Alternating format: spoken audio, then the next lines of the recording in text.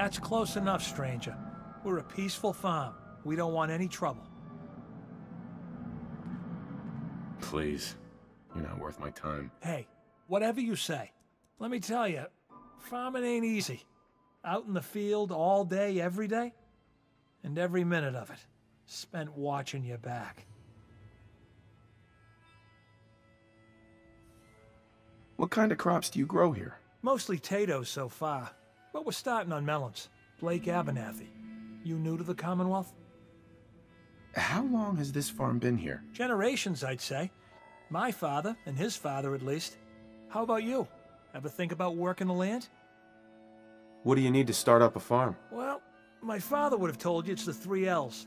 Land, labor, and love. You gotta have land to work, you gotta put in a full day's labor, and you gotta love what you do. Anyone who doesn't ain't gonna last long. Word of advice, though. If you do start up a farm, be ready to deal with the raiders. Why do all the hard work when you can just take what you want at gunpoint?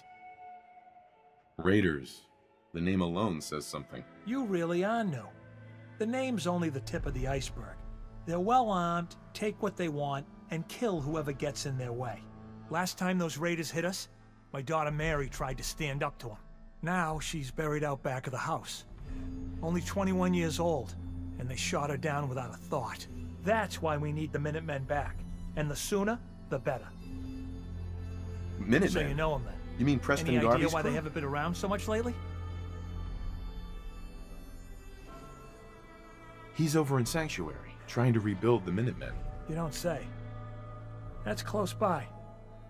If he'd only been there earlier, Mary may still be alive. I don't have much to offer, but those raiders that killed Mary, they took her locket too. It's been in Connie's family for generations. If you could get it back, it'd mean a lot to us. I took care of some raiders earlier. I think I found the locket you're talking about. You serious? That's great news.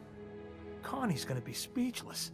I'm sure she'll go lean on her prices after what you've done. And feel free to use our workshop. Least we can do.